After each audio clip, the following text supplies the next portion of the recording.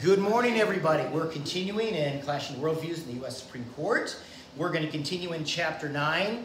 And again, this chapter talks about, okay, if you take the logic of conservative Protestantism and progressive Protestantism as it is applied to liberty, equality, and justice, and apply it out to its logical conclusions, what will America look like?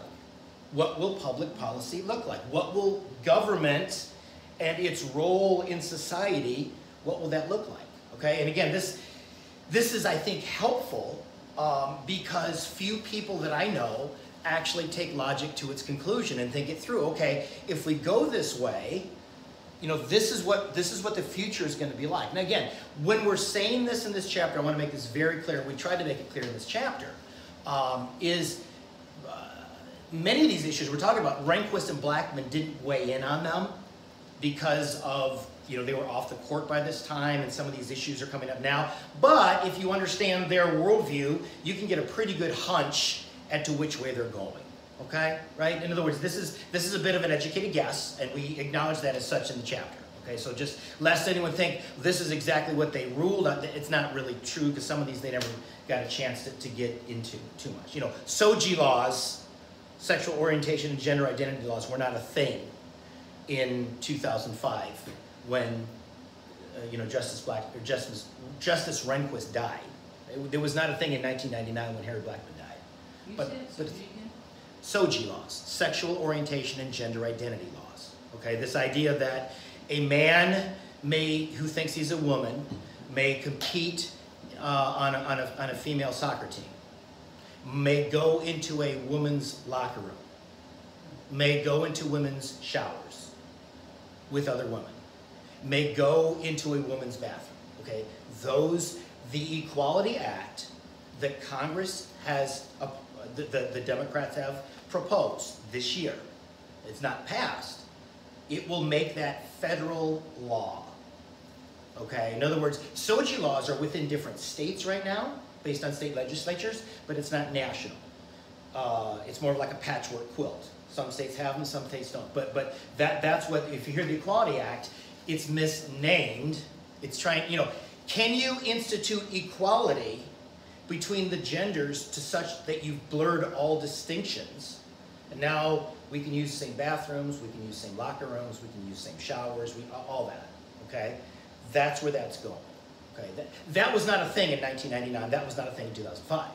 That became a thing as the Obergefell decision went through. Okay, proponents of gay marriage, homosexuals said, hey, just give us gay marriage and that's all the farther it's going to go. And they made that claim over and over and over again. Okay, and that is a bold-faced lie. You know, we talked about this a little bit last week. I don't want to belabor the point, but okay, where are we going from this? You know, what's the next phase here in this ethical, well, we would say degeneration, but they would say this ethical progress in our country. You know, again, polyamory, multiple partners in weddings and marriages, pedophilia will be legalized, things like that. That's where it's going. Because again, if love is love and love wins, and your personal preferences and your personal feelings and equality becomes the ultimate value, then these moral distinctions will have to be removed so that people can enjoy whatever they want to enjoy, because that's what they think and feel. And, you know, we would say, of course, we would think, I'm thinking immediately of Jeremiah 17:9, the heart is deceitfully wicked, above all things. In other words, don't you dare trust, let's just trust our heart. You know, America becomes a giant Hallmark movie, right? Just follow your heart. That's where this is headed. It's follow your heart, wherever, okay? So, meanwhile, back at the ranch, back in the chapter where we left off, I think we talked about, again, what you're seeing is like what they call headwaters that are diverging, where you've got, again, conservative Protestantism. There's fixed moral principles that God has set up. They're not changing, despite what culture says. And then progressive Protestantism is there are no fixed moral principles, or at least from the Bible. And the flow of society and the flow of culture determines what's right and wrong, good and true. So you're going to see an open-ended view of truth, an open-ended view of reality, an open-ended view of ethics and morals becomes whatever society basically wants. reality becomes socially constructed, truth becomes socially constructed, ethics becomes, when I say socially constructed, what does that mean? Socially constructed by reality. 51% of the people want it, whatever. And again, if the raw human heart without grace is your metric for what is right and good and true, what does it lead to? Well, it leads to paganism. To be candid, it leads to Sodom and Gomorrah. It leads to the Tower of Babel. It leads to, in other words, Genesis sets the stage for what is later repeated over and over and over in human history. Absent grace, we're going in that way, okay? And so we were talking about this just before class started. You know, the progressive Protestant worldview led Blackmun to adopt a philosophy of law based on the natural order of empirical knowledge. Again, what is empirical knowledge? It's knowledge gained by the five senses. That's it. What you can see, feel, hear, okay? That's what's good and right and true. That's what led him, again, in Roe versus Wade to say that, hey, based on scientific empirical knowledge, we don't think that this thing in the womb is a person. So because of that knowledge, we're going to say up until the first trimester, that thing, that burden might be removed so that the woman can have more freedom and autonomy. Okay, that leads to that kind of thinking. In other words, you're not thinking that that's a person. Okay, so in other words, you see what that means when you say empiricism. Think science. And there's nothing wrong with science. Science does not require scientific naturalism to use the tool. Think of science as a tool.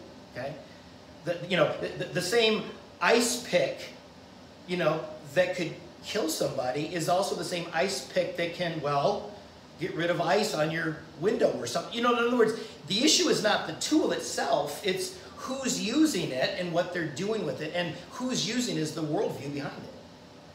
Right? That's what we're talking about, okay? And so, Are they really saying, or are you kind of putting that into words for simplicity's sake, are they really saying that it's not a human? Yes, they are. They would say it's a human, but it's not a person yet. Yeah. And when I'm using that term person intentionally, okay? Because within the 14th Amendment, remember there's 3 clauses within the 14th Amendment, okay, that apply to the states and limit state governments. In this case, limit state governments from preventing abortion. There's the Due Process Clause, there's the Privileges and Immunity Clause, and there's the Equality Clause, Equal Protection of the Law. And it says, no person shall be denied equal protection of the laws. So if a fetus is merely a human and not a person, as defined by the Supreme Court, it does not enjoy equal protection under the laws, the right to life. Does that make sense? I quoted as much as I could true constitutional law. That word person is very, very significant. It's not accidental. They say that is a human in the womb, but it's not a person yet. That can enjoy constitutional protections under the 14th Amendment's Equal Protection Clause. And that's what they're fighting for right now in Congress, is that from the Conception Act, the life of conception, at the moment of conception, that is a person. When is it a person? That is a person at the moment of conception, and it's allowed to go under the 14th Amendment. From a conservative Protestant standpoint, yes, that is true. But that's what they're and I would agree with right that. now. From a progressive Protestant standpoint, no. And so what's the marker then? How do you know when do you know it's a person? When science and empiricism tell you it is. And I talked about this before in the chapter on abortion. In 1968, Harvard developed something called the Harvard criteria. Okay? When does a human shift from being a human to a person? When that human can now live a psychologically satisfying life. Can you live a psychologically satisfying life in the womb? The answer is no. Can you date somebody? Can you go out with somebody? Can you reason? Can you get a job? Can you feel a sense of purpose? Okay, that applies in the womb. That applies also as you're very, very old and your mental capacities are fading and you're no longer able to do it. Under that logic. Because the Harvard criteria was this idea of, okay, when do we call it? When do we say that person's dead? You know, at what point do we pull the plug? And so they created, again, a scientific, human-centered line of thinking. That when that person in that hospital room is unable to live a psychologically satisfying life because they're in a vegetative state or something like that, then yes, ethically, this is medical ethics. I mean, I'm sure Doc knows all this. You can pull the plug. That same logic has gone into the abortion debate, and that informed Harry Blackmun when he created Roe versus Wade. Does that make sense, Doc? So that word person is very intentional because the 14th Amendment uses the word person. Yes. The 14th Amendment was created specifically for the freed African American slaves. Right. It was never meant to be applied to abortion, to gay rights, to gay marriage, to euthanasia, any of that stuff. It was, in other words, if you want to deal with that, get legislation written and passed, and get argument and persuasion and dialogue taking place, so that we can have a national conversation. That's how you do it. You don't do it through the courts, which bypasses all of that.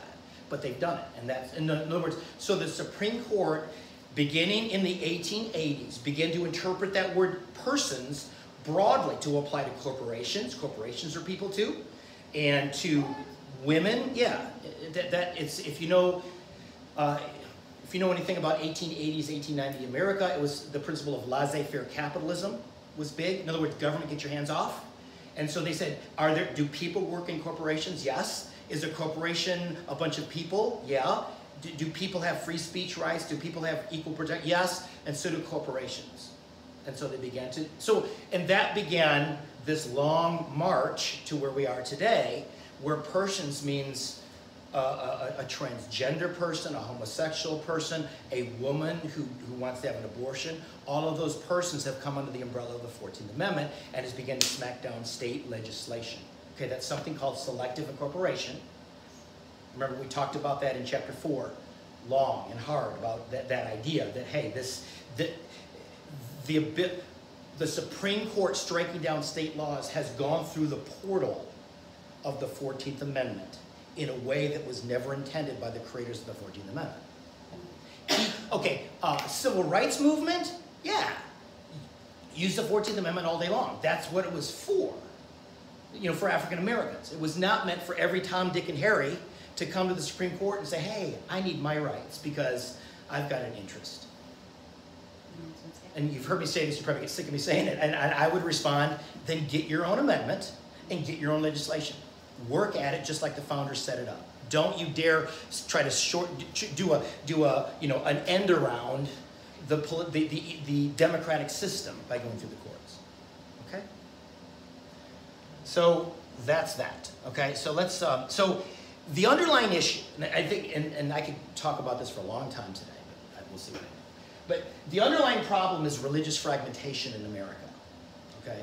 In other words, what has happened in America since the 1780s is America has shifted from being dominated by the Protestant worldview to becoming more of a decentralized, pluralistic, secularized America. Okay, in other words, the reason where we get this idea of Christian America, was a Christian nation, is because by and large, most of the people in America and most of your politicians and judges and so forth had a Protestant worldview. Had a Christian worldview to some degree. I didn't say they're all Christians, but the by and large, what the Bible said, okay, that began to shift in the 1880s and 1890s after the Civil War, and it's changed. It's much more radical now. So it's splintered. So now, you've got this idea. Okay, whose view of reality is going to take shape in law and in public policy? That's what America. That's what makes America America. It's us lobbying for those types of things. Okay, I added this. This isn't in the book, but I thought this is really significant. Okay, to help you understand this statement. Okay, religious fragmentation. In other words, we're seeing, when you see the rise of critical race theory, the rise of cultural Marxism, the rise of the sexual revolution, and the repudiation of America's founding, you're seeing a totally different worldview rise up. Okay, now we can look at that, and I tend to look at that as the boogeyman. That's bad. Okay, let's be honest. Let's be candid. when the Catholic Church was dominant in medieval Europe, they had a statement that went something like this: error has no rights. So if you weren't a Catholic, you were subjected to the Inquisition and all kinds of things that weren't good. In other words, the dominant worldview persecuted those who were on the outside. That's why Europe is so secular today, because they look at that as that's wrong and that's bad, and they're right. That is wrong. To say error has no rights is wrong. You can go to any Islamic state you want, and you'll get that. Error has no rights, right? If you're non-Muslim, okay? And so when we see the rise of secular fundamentalism right now in America, dominant within Congress and all that kind of stuff, what you're seeing is the repeat performance of what Christians have done throughout history and Muslims have done throughout history. That, my friends, is the genius of the First Amendment Religious Liberty Clause. James Madison saw all that, understood all that, said we're not having that in America. So that's why Congress shall make no law respecting an establishment of religion. In other words, there is no national orthodoxy, even though it seems like there is one right now, right? In other words, was there a reigning orthodoxy in America at our founding? In some degree, yeah, it was Protestant Christianity. But does the Constitution mandate that the federal government should push Protestant Christianity? The answer is no. Should Congress and the federal government push secular fundamentalism today? No. Are they? In many respects, yes. Is that a violation of the Establishment Clause? The answer is yes. In other words, I want you to see both. Nobody's innocent in this. Okay? Again, it's very easy to look at secular fundamentalism and the progressives as the boogeyman and the bad guy. But Christians have been guilty of this too. In fact, that's why Madison created the First Amendment, because he saw how much religious persecution was happening in Christian America from 1620 to 1789 when he wrote, or 1791 when he wrote the First Amendment. Christians were persecuting Christians in Christian America. There was no religious liberty in America, in the sense that Baptists were put in jail because they weren't Anglicans, and vice versa in these different states.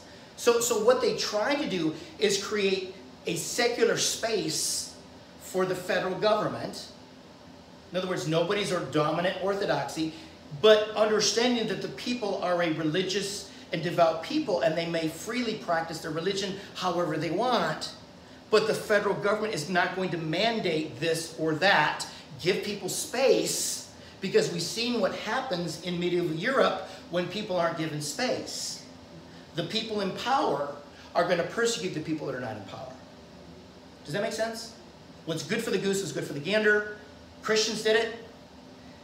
Muslims have done it in the Middle East. Secular fundamentalists are doing it today. All of it is wrong. So how should we then live? Isn't that the perennial question? How should we then live? And what you'll find in the end of the book, if you actually read to the end, is we advocate federalism. Is it kick this thing back down at the state level and local communities. Let them decide.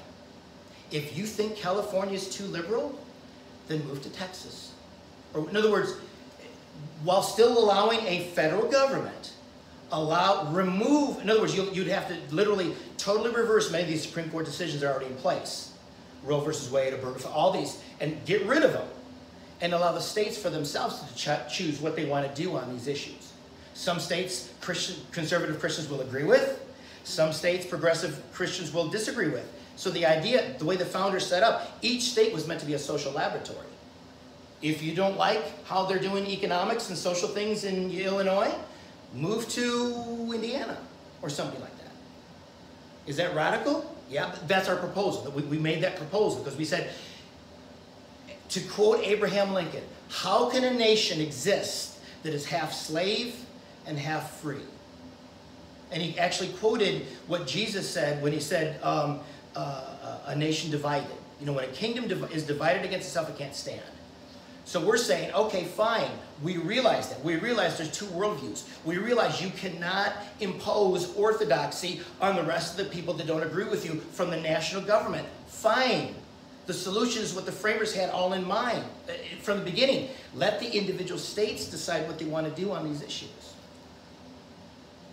I'm getting ahead of myself. I just told you the punchline of the whole book. Okay, so the underlying problem is religious fragmentation. Oh, it just did it again. Why is it doing this? Yeah, you did that yourself when you touched it. Did I didn't touch it? Oh, I didn't think so. here.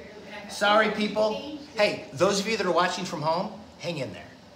Okay, I have to fix something in the computer, and why it decided to do this right now at the most awkward moment is only the Lord knows. Any questions while I'm trying to fix this from anybody? I just got to find the particular icon that allows it.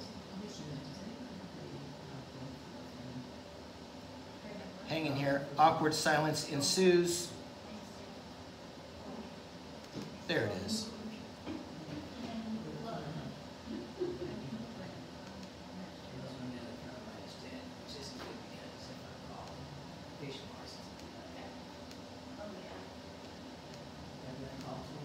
Huh. Okay, now it's not allowing me to display. Oh, there it is. Thank you. No, stop. Sorry, people. There's an awkward silence, but we'll make this work. I'm just trying to get the screen back. And what I have to do is I have to go back and tell my computer to go back to the Apple TV display that it so frustratingly got rid of. Okay, so religious fragmentation is an issue.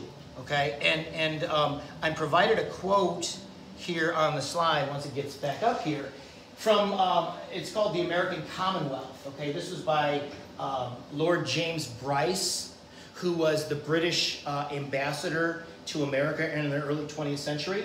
And what he said, because he was remarking on America. He was kind of like Alexis de Tocqueville. He was like, man, America's fascinating how they do things. And he said a couple things, okay? He said, Christianity is in fact understood to be, though not legally, and that's really important, that's true, not legally, the established religion, yet the national religion. So he said America's interesting because, again, think Britain. Is there an established religion in Britain? Yes, there is. It's called the Anglican Church. It still is. Okay? In America, there isn't one. And yet he said, but all these people are very Christian. It's amazing. How do they do that? And then he reflected long and hard on the consequences if that ceased to be. I don't know why it's doing this. I'll just use this. I'm not going to keep fighting this. And so what mattered to him is, okay, what if the Christian faith, which was the social cohesion of the nation, stopped being the social cohesion of the nation? What would happen? And he said this. He said, I was startled by the thought of what might befall this huge and delicate fabric of laws and commerce and social institutions were the foundation that it had rested on to crumble away. And so what he's saying is, okay, what would happen if Christianity ceased to be the dominant worldview of the country? Okay, and he goes on and he says this. So I can get to the next thing. He says, America is the country in which the loss of faith in the invisible might produce the completest revolution, because it is the country where men have been least wont to revere anything in the visible world. Okay, so in other words, if Christianity ceased to be the dominant worldview, what makes America work? You know, it's a free country, there's free commerce, everyone can be free to do whatever they want, okay? What keeps that freedom in check before it turns into license? The very fact that Christianity is kind of like the social glue. And he said, but if you remove that social glue, he said, I see a complete revolution in the country where all of it would start breaking down, okay? And if you look at what's going on in 2021 America, in so many areas, that is exactly what he foresaw. And I think that's a really good, in other words, we're talking about religious fragmentation when Christianity ceases to be the dominant worldview in the country. From a biblical standpoint, does that mean that there is no dominant God for America? No, there's another God. It's called an idol, right? We know from Scripture it says very clearly, serve God, serve idols. If you don't serve God, Hosea 8:4 says, then you'll be given over to idols for destruction. And that is what I firmly believe, because the Bible says that. That's what's happening in America. We have changed gods, and we're bearing the consequences. Economically in this country, all this debt, right? Foreign policy, we're very confused, scratching our heads. We don't know what we're doing. Social cohesion, Masks, no masks. Vax, no vax. Sexual revolution, critical race, all that stuff is a result of, okay, fine. I mean, the analogy I always get when I think about this, forgive me, big Indiana Jones fan. Okay, very first movie, my favorite one. And the classic scene, when they finally go in and they find out where the Ark of the Covenant is, and they go down into the Well of Souls. And they look inside in the Well of Souls, and they got to go down there, right? And there's all these snakes everywhere, right? The classic snake scene, right? And so as they go down, they spray gasoline, they burn all the snakes away, and they've got this torch. And as long as that torch is really, really lit, all the snakes are kept at bay. But what happens? The torch ends up going out, and they begin to encroach. Same principle. You know, we talk about shining our light. You know, the issue is not so much, you know, they didn't have to scream at the snakes to get them to come back, leave.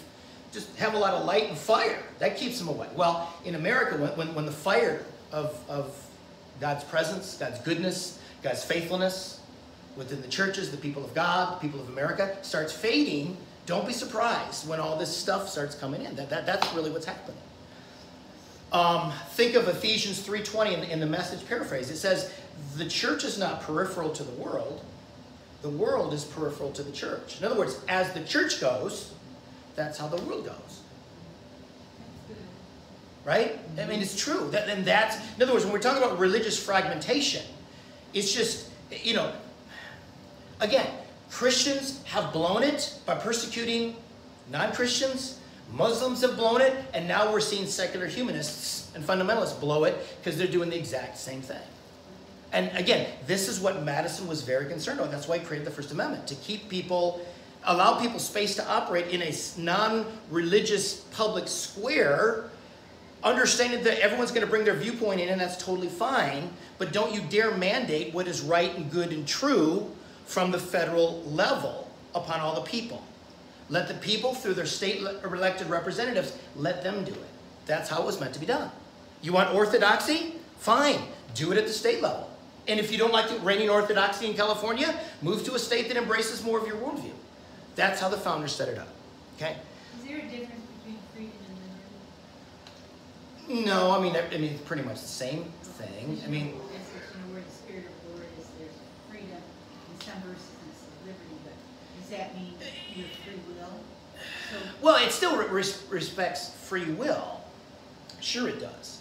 Whether it's, you know, there's liberty. Where the Spirit of the Lord is liberty, what does that word liberty mean? Well, that can mean liberty from sin, liberty from sin's bondage, liberty from the works of the flesh. But you have, but you still have a free, where the Spirit of the Lord is, there's liberty. That means specifically this idea of and again, the context he's talking about, he's contrasting it with the Jewish law. We are free from legalistic practices, do this, do that.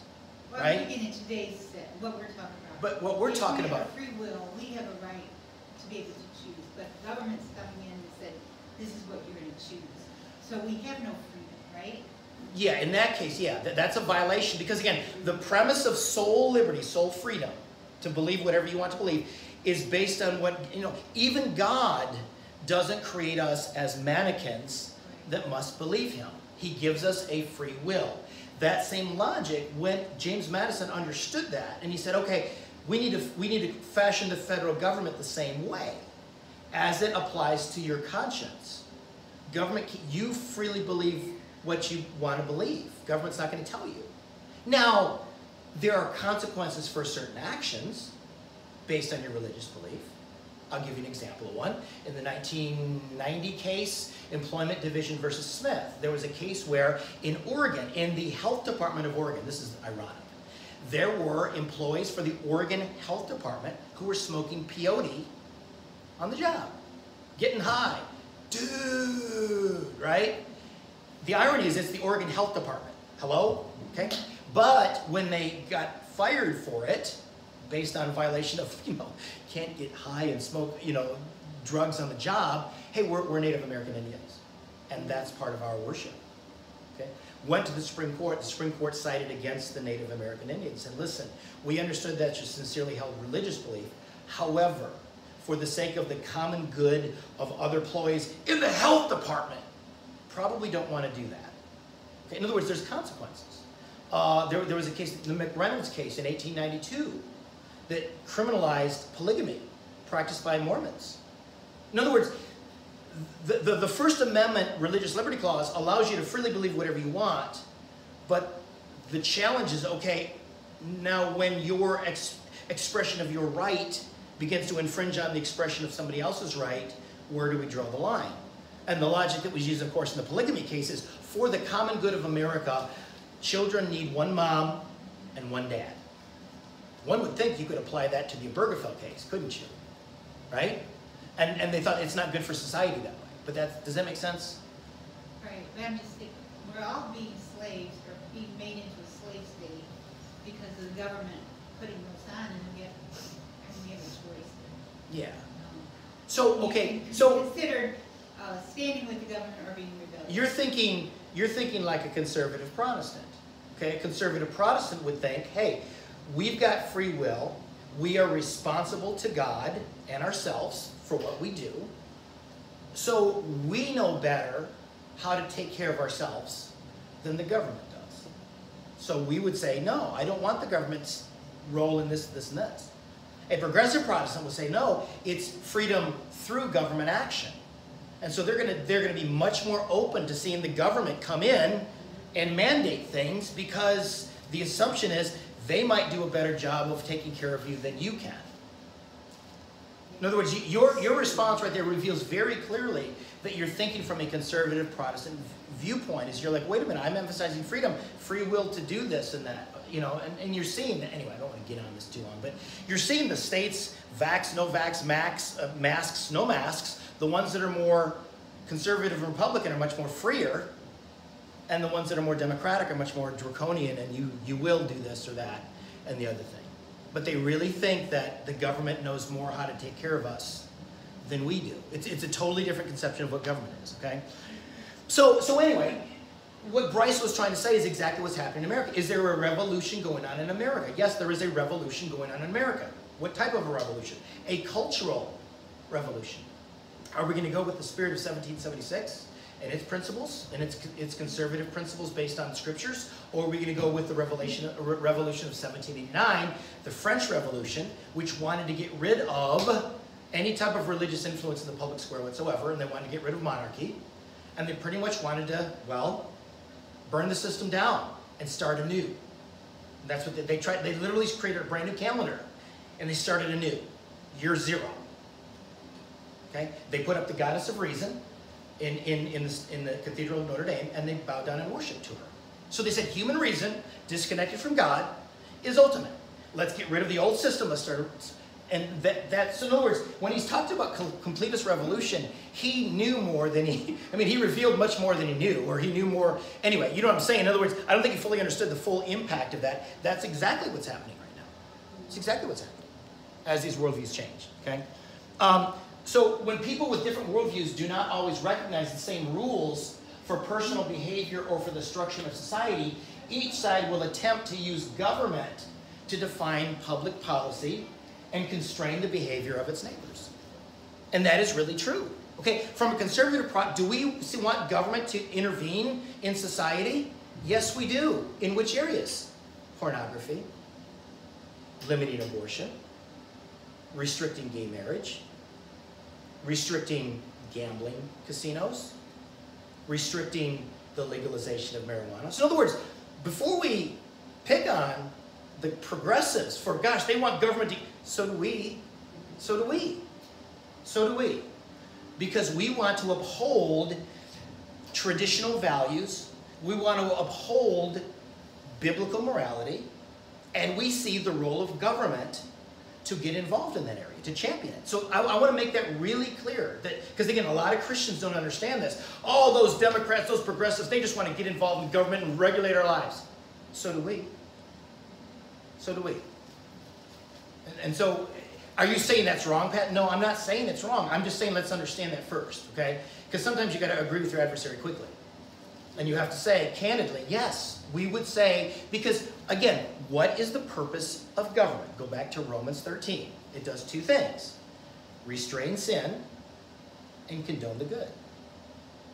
So when we would say, hey, I want laws prohibiting homosexual practice, I want laws prohibiting homosexual marriage, I want laws prohibiting abortion, we're saying that that is restraining a sin and it is condoning something good. Well, what is it condoning that's good? Well, the life in the womb is a real person. What are we condoning? That heterosexual sexual practice and heterosexual marriage leads to the greatest degree of human flourishing, because that's how we're made. We live in a moral universe, and God has said, humans are made in my image, male and female. He created them. In other words, so as we're thinking about abortion and gay rights and all that kind of stuff, and where we would see the government getting involved, again, is based on our worldview and based on what we see the government's, what is government supposed to do? Condone the good and restrain sin. The progressives would say the exact same thing. Now, they may not interpret Romans 13 that way, but the good for them is unbridled equality and unbridled liberty and redistributive justice. Let's redistribute wealth. Let's take from the 1%ers and give to the rest. Let's redistribute power. Are white people in power in America? Yeah. Let's take it away from them and give it to the oppressed peoples. In other words, they're going to try to restrain sin and condone the good, but they're coming at it from a totally different angle. Okay, that's what we're saying. Okay, so that's where we get, okay, what would America's future be if you took their logic of these two worldviews to their conclusion? Okay, I want to say this real clearly too. This chapter was the quickest chapter written in this book, and oh, how I wished we would have had more time. We wrote this chapter. The manuscript was due December 1st. We started writing this chapter at the end of October. Okay, so we literally wrote this in less than a month. And we were flying. And it was primarily Sherena and I, because Jim had a court case he was dealing with. He said, guys, I can't deal with this right now. I got to be in court. And so I think it turned out really well. But I really wish we could have taken more time, because it was just like, I got done, I'm like, oh, I wish I would have said that. Oh, I wish I would have. And you're like, what are you going to do? When you're under a deadline, you got to do what you got to do. So anyway, so liberty, equality, justice under Blackmun's progressive constitution. Okay, and so again, he's coming at it from humans are basically good. So if you think humans are basically good, you're going to look at equality, liberty, and justice very different than a conservative Protestant. Okay. And so, because often the worst examples of sinful society are on the state and local levels, such as during the civil rights movement. Is that true? Yeah. Was there some really bad things done at the local level against black people? Jim Crow laws, all that kind of stuff? Yes. Okay. Because of that, a progressive Protestant is going to look at state and local government as the bad guys. And so they see the federal government as the savior, the solution, through the Supreme Court and through acts of Congress. So don't be surprised when we start looking at this as more and more power goes up to the federal government and gets removed from state and local governments to make their decisions for them. Okay? Remember, the progressive Protestants draw upon one of the key aspects of progressive Christianity. Humans are basically good. So if humans are basically good, and government is made of people, and people are no longer flawed, then government is good. And so the federal government is good. So we can start giving unelected bureaucrats and unelected justices more and more power because they're good, and they will make better decisions because, after all, they got more law degrees than you do, and they know more than you do. And the PhDs that are advising in chemistry and medicine and so on and so forth, that are advising Congress and bureaucrats, they're smarter than we are. They will do better. They'll do a better job of making decisions for us. That's where they came from. They really think that. They really think that. But we would say, whoa, everyone's a sinner. Don't you dare give that much power away to those people, because they're going to blow it. They're going to be flawed in some way, shape, or form. It's okay. I'll just say it. It's any non-denominational church with a pastor who is no longer accountable to any other pastor or organization over him or board. It applies to everybody. We're all sinners. We all need boards, elders, people above us in all capacities. Okay, this is not just a government thing. It's a human nature thing. Okay, welcome to the human race. Okay, progressive Protestants view historical, scientific, and cultural change positively. Again, because they've got a very imminent view of God. Their view of God is very imminent within the creation. So as culture changes, that's God. Okay, so they say as society evolves, that's God. We don't usually say that as conservative Protestants. If we say God moved, maybe God removed a leader, right? Maybe God intervened and prevented some really, really bad law from happening. Maybe God got involved in miraculously and changed the mind of a congressman or somebody, and suddenly now they started making better decisions. We would say, yes, that's God. But we would never say, hey, the way the world's going, that's God. Because why? Because he never goes against his word. I'm sorry, what? Because he never goes against his word. He never goes against his word. What does the Bible say about the world in particular? Can you think of some just off your head? We're sojourners in this world. This world isn't It even is established. We're sojourners. This world is not our home. So it means perhaps, well, the word doesn't really say that, but it implies that.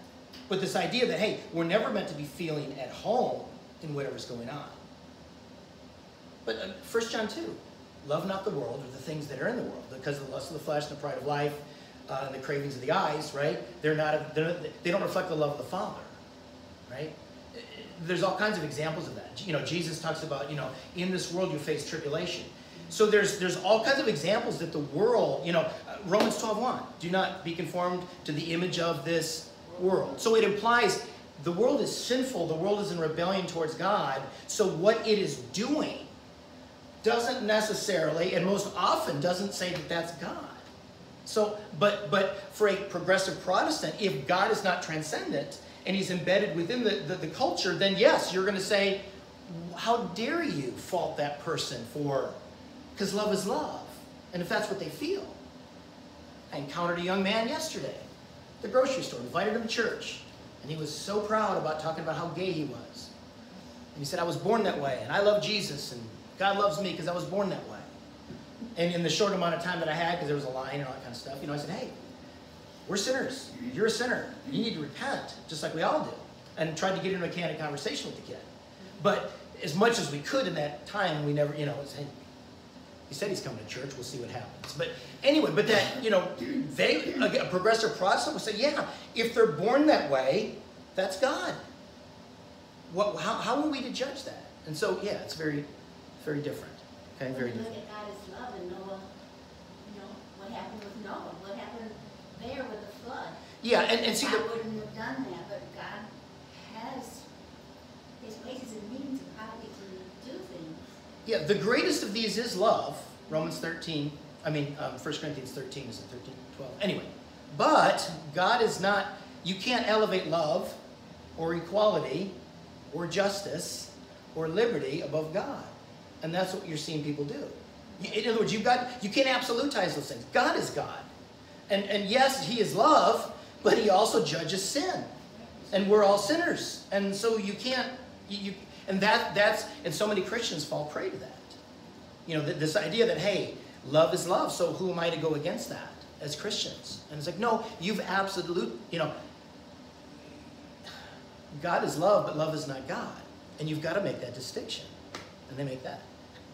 So drawing from Hegel and Darwinian ideas, progressive Protestants view truth and reality as an unfolding process, and consequently they do not revere the principles of limited government by the founders in the same way that we do, or conservative Protestants. Again, Hegel, what was Hegel?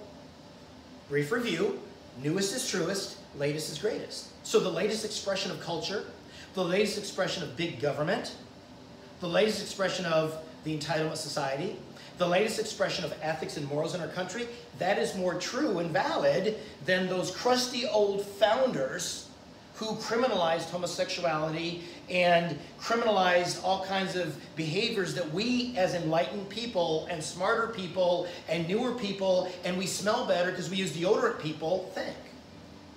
Okay? We, conservative Protestants, would say there's some things that are fixed and permanent. They never change, even as we keep inventing new iPhones.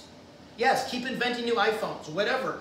But there's certain things that don't change in ethics and morals and things like that. Okay? Remember, for conservative Protestants, the ought determines the is. The ought, what God's word says, determines what should be in culture. Progressive Protestants reverse it. What is in culture determines what ought to be. So in other words, there's no transcendent reference point. It's a theology from below. I'm getting my ethics from below. Whatever culture is doing from below, that's what we should be doing. That's what's right and true and allowable. And to an unbelieving world, that makes sense. Yeah, how dare you do this or that? Progressive Protestants' view of truth and reality leads them to embrace an open belief system that social liberty and individual self-expression takes preeminence over ordered liberty. Okay, remember, a fundamental shift has happened in the Western world, in America, where we've gone from, I'm a sinner, and I need the grace of God. And no government program, no amount of money, no amount of education is going to change that. I need Jesus. To, from Jacques Rousseau, this idea that I'm born free and everything outside of me puts me in chains. So I must be allowed to freely express who I really am. And if you challenge me, you are my chains, and I must remove those chains to be freely who I am. And it's healthy to be who I am, and it is liberating to be who I am, and it is an injustice if laws are written to prevent me from who I am. That is very much within the progressive Protestant viewpoint. That is very much within the French Revolution mindset. Be who we are. Remove the chains of monarchy. Remove the chains of Christianity. Remove the chains of the church. Remove the chains of tradition so we can start anew. That is very much conservative Protestantism, or progressive Protestantism. That is very much the spirit and tone of the French Revolution. And the Soviet Revolution in 1917, and the Communist Revolution in China in 1949, and the Cultural Revolution that's currently being played. We've got a front row seat in America. Burn the system down. That's why we're tearing down statues. Again, it's very much in the spirit and tone of the French Revolution. We just don't have guillotines yet. So again, I've already said all this. They reject, fixed moral principles. Okay. And so again, this is key, okay? Whereas conservative Protestants view ordered liberty as the key to maintaining the status quo of fixed moral standards. In other words, liberty must be ordered. In order to be a free people, you've got to have character and virtue. If you don't have character and virtue, you're going to be an enslaved person. What the Apostle Paul says, everything's permissible for me, but not everything's beneficial. So we understand liberty must have some framework around it, or else it gets out of control. Case in point, God's saying there's two trees, okay? Hey, life, there's boundaries here. There's certain limits. There's parameters here, okay? So in other words, a conservative Protestant will say, there must be liberty to our order. Is unlimited free speech a good thing? We would say no, on a couple of reasons. And the unbelievers would say this. It's not good, it's not healthy to yell fire in a crowded theater. But it's also not healthy to make and print and distribute pornography because of how it destroys lives. Okay? In other words, so liberty's got to be ordered. Okay? For progressive Protestants, the state is the main sphere of cultural engagement because they see government as the solution to many of citizens' problems. They really do. That explains your radical left in Congress right now. They really think that we can be most free if government takes more control. A conservative Protestant thinks individual responsibility is really important. Be responsible for your life. Be responsible for your health. Be responsible if you want to get a vaccination or not. Versus a progressive Protestant would say, you are not always as responsible as you should be, so government will begin to move you in that direction to help you, because I'm here to help you. I am your nanny state, or something like that. Did we talk about de Tocqueville last week in his section of Democracy in America, where he talks about, it's called soft despotism. And he said, listen, this principle of equality in America, causes, and this is really prophetic, what he said. This principle of equality, everyone wants to be equal in America, is going to lead people to start looking to the government to bring them equal with their other neighbors who don't have as much as they have. And what's going to happen is these people are going to shift from being like people prepared for adulthood to fend for themselves to we're going to look to the government just like a child would look to a parent to keep giving them handouts. And he said, so instead of people in America being prepared for adulthood to take care of themselves, they will begin to become more childlike and they will learn to love it. Okay, very powerful. In fact, it's my favorite section of the whole, because you're like, oh my gosh, and he wrote this in 1834, whatever.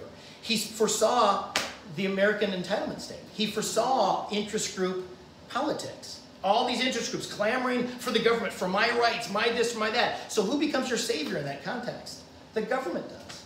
That is very much how progressive Protestants tend to favor that.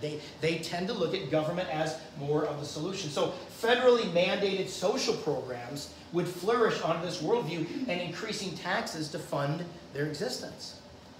So the strength of the state and local governments would get smaller in this worldview. Okay? And that's what we're seeing. Okay, so let's talk about this a little bit. Liberty, again, liberty for a conservative means freedom from government, allowing people to act independently. Okay? In other words, a truly conservative viewpoint would be like, I don't want to pay into Social Security. I want to take that money that I would pay in, and I would rather invest it myself, because I think I'm going to have more money by the time I retire than the $1,200 a month or whatever it is that I get. Okay? Right? Because they think, I know how to spend my money better than the government does. Okay? But for progressive Protestants, it means liberty means freedom from want, freedom from oppression through government. So you can be free. Again, I think I talked about this a little bit last week. So much of the modern entitlement state comes from FDR, Theodore Roosevelt, Franklin D. Roosevelt, who drew so much from Woodrow Wilson and the progressive movement. And he said in his 1944 speech to Congress, necessitous men are not free men. Needy people are the stuff of which dictatorships are made. So I'm going to propose a second Bill of Rights to start providing for the American people. Free health care, free education, right to a job, right to a wage that is fair for your job, a right to a house, a right to a vacation. And he goes on and on this whole litany. He said, I'm proposing a second Bill of Rights. That is very much a progressive mindset. Freedom from want through government.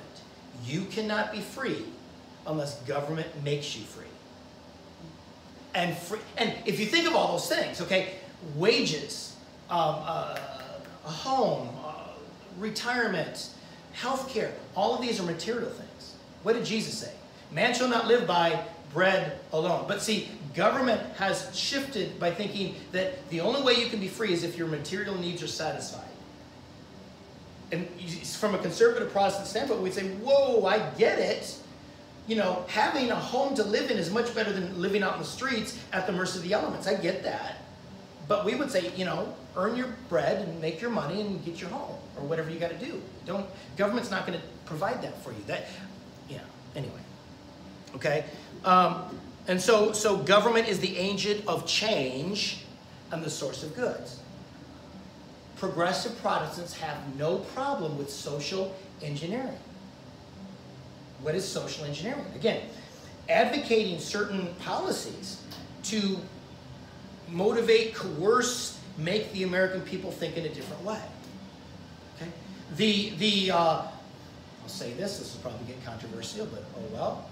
You know, the Brown versus Board of Education case in 1954 that sought to desegregate the school systems is a very good example of social engineering. Impatient for change, because Congress didn't create a law to deal with it and local governments didn't create a law, the Supreme Court weighed in. And so they forced the races to integrate. How did they go for the next 17, 20 years? And you know, again, I'm not saying segregation is a good thing. I'm not saying that at all. But I'm saying when you begin to do that, as I told my class on Friday, what's going to change the human heart concerning prejudice? The federal government? or perhaps something else? And if so, what is that? Is the federal government, does it have the ability to change the human heart? And to a person, my class said no. But that's exactly what the federal government tried to do.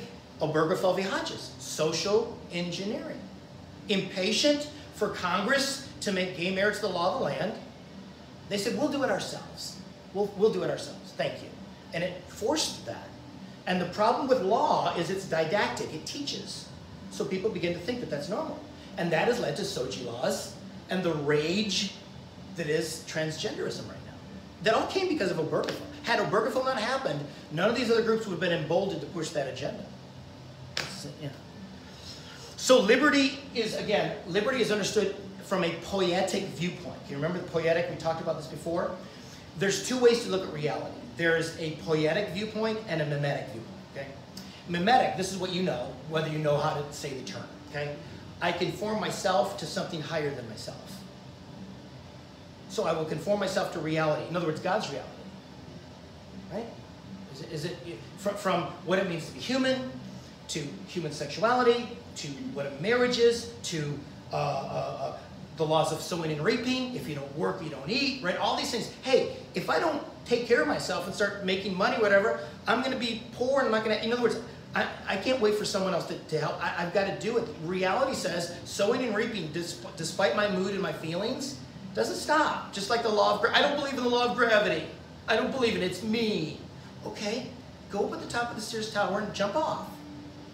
You know, I don't care if you disagree with it. It's going to, does that make sense? A poetic view is exactly the opposite. I conform reality to myself. So self, feelings, preferences, moods, that's what's really real, not what's out there.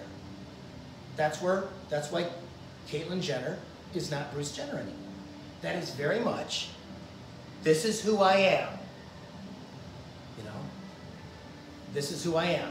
I'm a man trapped in a woman's body. That is the poetic view. Okay, so the world is raw material to make it whatever I want it to be. Okay, so reality is conformed to the self. Progressive Protestants tend to think that way. That's why they're sympathetic to the gay movement, because they say, hey, people can't help themselves. They're born that way or whatever. Instead of, okay, whereas we would say, no, you conform yourself to the higher reality, God's word. Right? They say, no, you conform God's word to yourself. Okay. Lest we pick on them too much, all of us at one point in time, I'm sure, in our Christian life, have sought to conform the word to your own feelings on an issue. And you got rebellious, if we're honest. Right? Yeah. So, but they take it to, I mean, this is on steroids, to where there's complete disconnect from, yeah. And it's what I've said before. The hope that I have in the midst of this is people that do this still live in God's world. And God has not suspended the laws of sowing and reaping. Sooner or later, these people are going to come up against something harsh. It's called reality. I mean, reality is God's world and the moral universe, and sowing and reaping. And my prayer is that we can reach them, okay?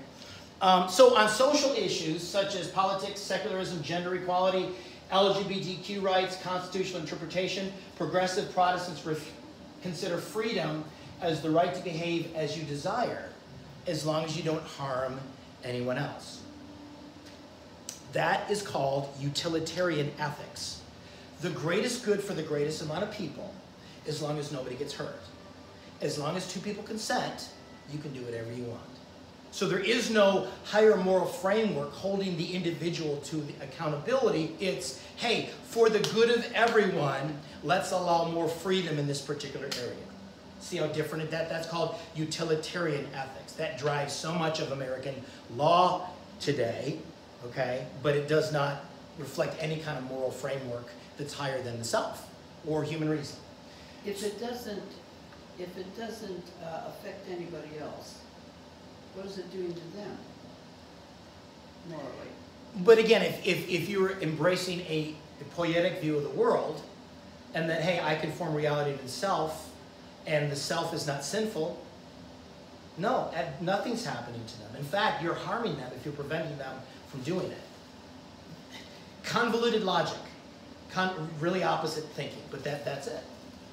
Whereas as Christians, we would say, just as so many people are champions of the environment in the physical realm, we would say we're champions of the environment in the moral and spiritual realm, and that what you do privately in your own home affects other people, because you cannot not be affected by pornography. You cannot not be affected by a lifestyle in opposition to God.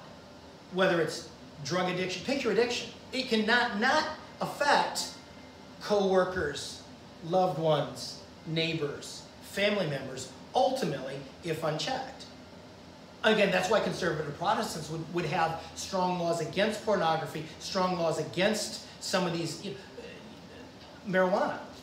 Well, it's not a what's the term of that drug? Doc would know what it's called. The drugs that cause you to be addicted,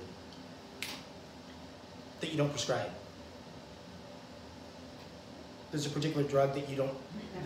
Narcotics. There you go. Yeah, it's a non-narcotic. But we would say, wait a minute, hold on. What is it doing to that person? Is it leading to human flourishing? Is human flourishing checking out and just being in this phased out state all the time? We would say no. We would say, wait a minute, that's not. So we would advocate laws regulating that and prohibiting that. You see the difference? And so that's where we would be against utilitarianism. But in God's reality, it is harming them in some way or another, right? The way God looks at it, yes. They are being harmed. Well, but God gave humans every herb from the ground. Dude, marijuana's an herb. We would say, again, okay, from a pure biblical standpoint, this might not hold up in legislation. But we would use the word that Paul talks about when he says about witchcraft, pharmakia, drugs. We would say, wait a minute, okay, what is witchcraft? It leads to manipulation, intimidation, and control. We would say someone beholden to marijuana usage is manipulated, intimidated, and controlled in a way that is not how God made us to be, so we would want to regulate that. Now, public policy has to phrase it differently, but that's what, right? That's how we'd understand it. Mm-hmm. I don't care if it's an herb, it's going to lead to some form of witchcraft. Again, it's the same, some form of drug usage, whether it's smoking peyote or whatever. Yeah. Well, pharmaceutical, that's all drugs, so how many people in America, almost everybody, takes some kind of a drug? Right, and there's nothing wrong with legitimate prescribed medication from a doctor or something, but it's different from, again, giving yourself over to something to where you become addicted. If you're so free, stop. If you're so free, stop using it. Right?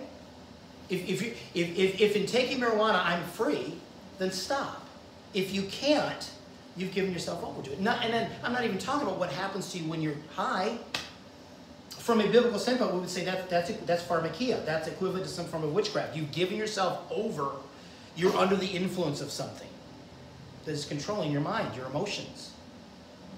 That's how we would see it. Now, trying to argue that in the public square in a very permissive society is more difficult than that, isn't it? But that's exactly why the Michigan legislature didn't decide for it themselves. They made it a ballot initiative because they were too wimpy to weigh in. You will find that legislators are very wimpy in weighing in because they'd rather defer to a ballot initiative, the courts, the president, or something like that. Instead of going on record, I am against this because dun, dun, dun, dun, dun, and get reelected. Yeah. All right, I'm going to end for today, and we'll continue next week. Oh, actually, in 2 weeks, because it's acoustic worship next Sunday. Okay? Take care, everybody.